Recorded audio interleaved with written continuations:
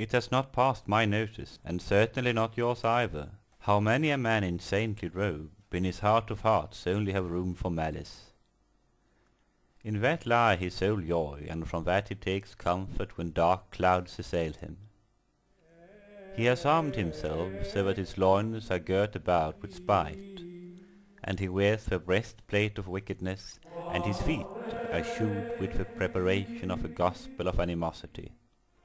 Above all, he takes the shield of malice, and also the helmet of hatred, and the sword of meanness. Thus armed he can withstand the demise of his fellow man. For how else can we explain the surge of damnation and hell videos on YouTube? How else can the tribulation be a best-selling book series among believers, and the smiting of sinners a lousy but still successful video game in the younger strata of the church-going populace?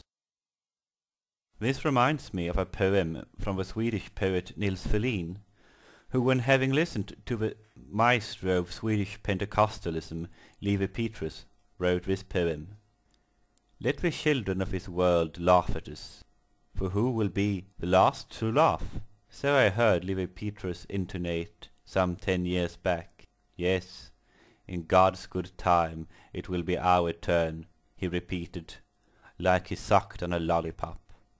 Then I came to think of Lazarus, that our Lord should have such a lousy board and lodging, not for the rags and flea, but for the malice. This poem of Ferlin tells the tale of Christendom as a social factor with brute force. Christians have always been preoccupied with the hereafter, though often more on the behalf of others. Verily, Jesus on some occasion cursed his followers for being so possessed with the demise of others, telling them that they should mind their own business first.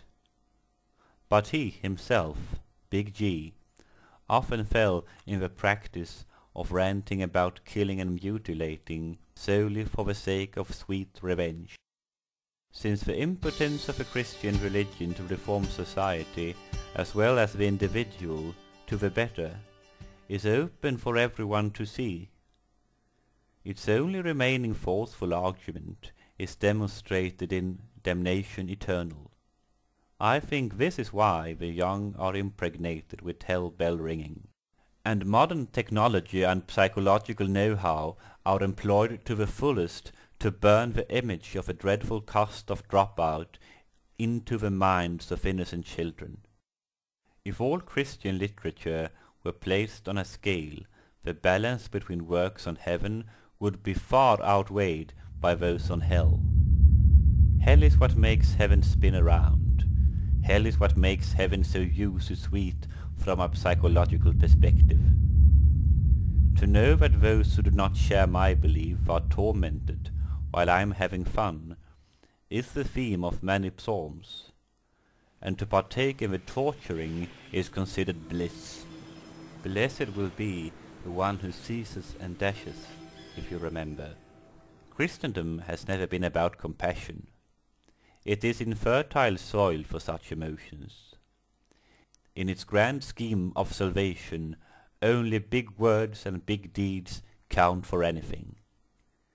The mutilated morals and institutionalized hypocrisy of those adhering to its dogma is thus no surprise. Yahweh demanded that the Jews mutilated their bodies before his altars, but the old enemy of man could not stop there. To reign supreme, he needed a mortal blow to be dealt right in the soul of man. What kind of blow this was? It was not so much a blow as it was a wall erected to close in and to close out. It was the wall of tribalism. Only in the murk waters of strict adherence to the clan and equal animosity to those of other clans could his Reich stand for 1,000 years and beyond. The legacy of Christ and his apostles had flooded the earth with innocent blood. It was the refusal to see a man in the other that led way to the sword mission. Christendom was literally spread at the edge of a spear, as an old Scandinavian chronicle laconically describes the mission to Christian Finland. Here could everyone buy his life by being baptized. Här kunde var och en sitt liv köpa som lät sig döpa, as it sounds in old Swedish. The buying of one's life was not metaphorical. Those who refused were beheaded. The same method of evangelizing was held on to for well over 1,000 years. Today, when most states are secularized enough to withstand the Christian mob's cry for blood, the mentality of old finds new and more subtle ways. The hell scare is still cherished as the greatest sacrament, and it is forced and thrown at all that comes within reach. The bombastic vocabulary is also eagerly employed when people of other nations are accused of being possessed by evil spirits. And preachers like Benny Hinn lament that the demons coming with the immigrants lack green cards. The distribution of food and shelter to those in need can also be sadistically withheld and cunningly exploited to advance the Christian Reich. This was the method employed by the early church before it took control of a state and could use brute force to make its way across the globe. I don't purport that all who believes in Yahweh march in God's army as for war, but a great many of those who take that dreadful name unto themselves are.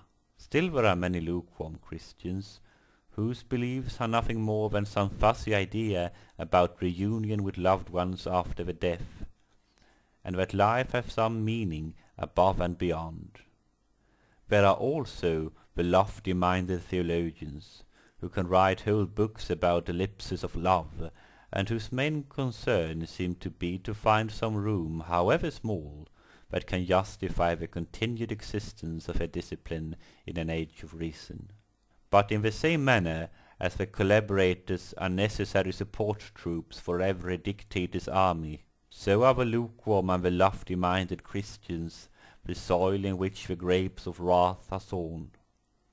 Without the billions of dollars they give as tribute to the inner market, and the friendly home ground they provide for the fanatic fools, the Christian Reich would collapse, and with it the walls that lock in and lock out. Then at last can arrive a time when man is set truly free.